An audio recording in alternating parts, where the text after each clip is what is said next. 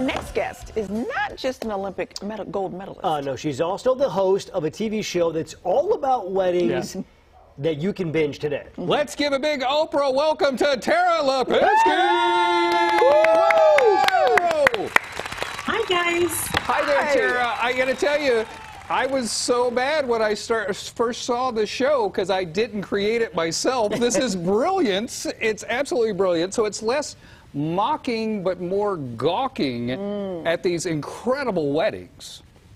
It really is. It was so exciting to get the call. Obviously, I feel like my career has taken many turns from being an athlete to a broadcaster to a skating analyst to hosting other shows. And when I got this call, I thought, this is my dream job. We're talking wedding. I'm a hopeless romantic. And it was just the greatest experience. And I didn't really know what to expect. I thought, oh, we're just going to see traditional type weddings. We're just going to, watch wedding videos. Like, you can't even call this wedding videos. They are wedding films. And, you fall in love with these couples. You become invested in their love story and you see how they thought up their magical day.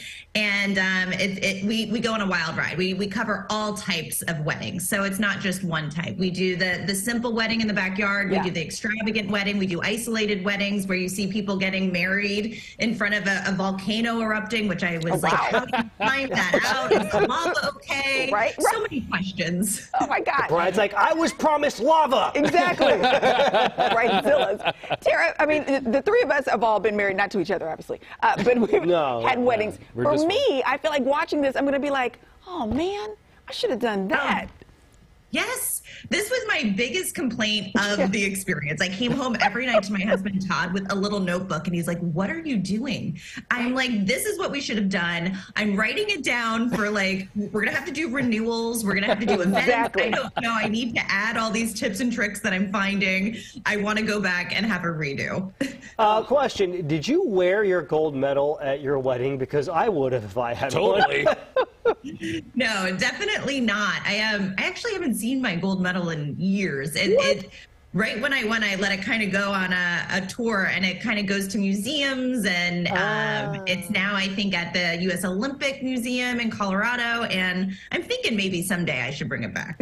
One of these days. Same thing with my Emmy. It just travels around so people can look at it and all that stuff. I'm kidding. I will never get an Emmy. Okay, so Tara, is there one wedding that really comes to mind right now that you were like, this was so crazy and beautiful and big and wild that people have to look up and watch?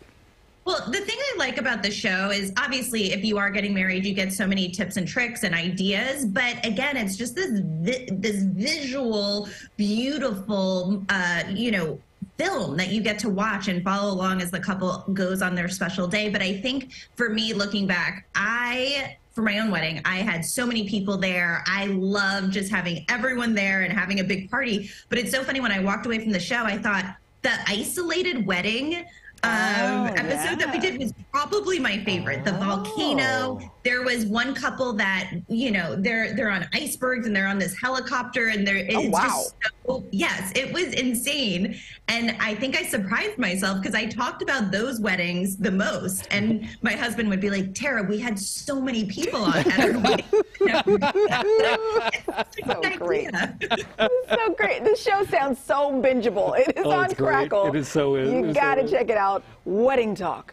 Wedding Talk. Thank you, Tara. Appreciate you. Of course. Thank you. Thanks, Tara.